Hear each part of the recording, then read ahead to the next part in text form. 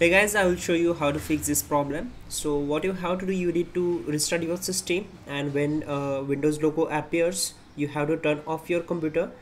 Do this process for twice and third, and then again to start start your system, and this window will be appear. This is blue screen, and what you have to do, you need to just click on advanced options, then click on troubleshoot, again click on advanced options and go to command prompt.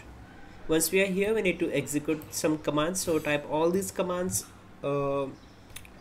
carefully and hit enter to execute them. Some of commands will give you error, but don't worry, keep execute all the commands one by one and problem will be solved.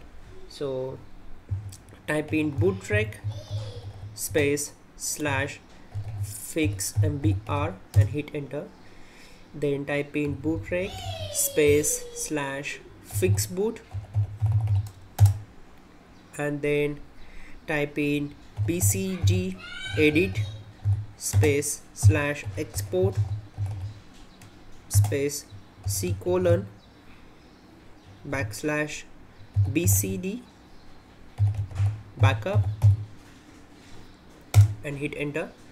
Then type in attrib ATTRIB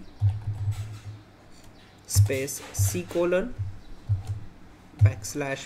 boot /bcd space -h space -r space -s and hit enter.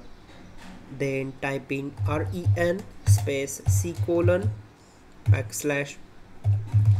boot /bcd space bcd.old and hit enter.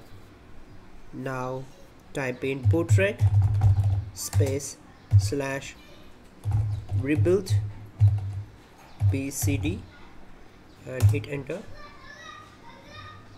Okay, my bad, we need to bootrec space slash rebuild. We need to wait for some time to complete the process. It will scan all the disk for your installation. Then you need to type exit and click on continue and problem will be solved. That's it guys. Don't forget to like the video. Please do subscribe the channel. You can also check out our description link to fix this issue quickly and effectively. Please do check out.